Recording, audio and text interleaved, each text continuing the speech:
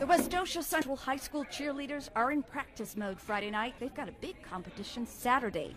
But tonight, they're also providing cover for a Navy sailor who's come to Salem, Wisconsin to surprise his daughter. She does know I'm coming home. She does know it's in February.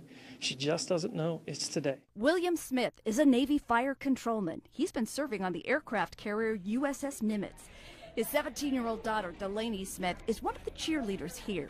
She thinks they're just going to do a little performance for the parents. She has no idea her dad will be there. Kind of what I'm bracing myself for is to be tackled.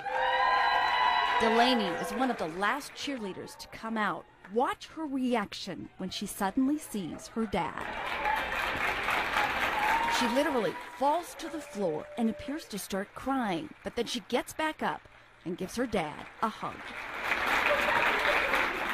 That moment there was priceless. I couldn't imagine it any different. I'm happy that he's home and he actually gets to come to regionals.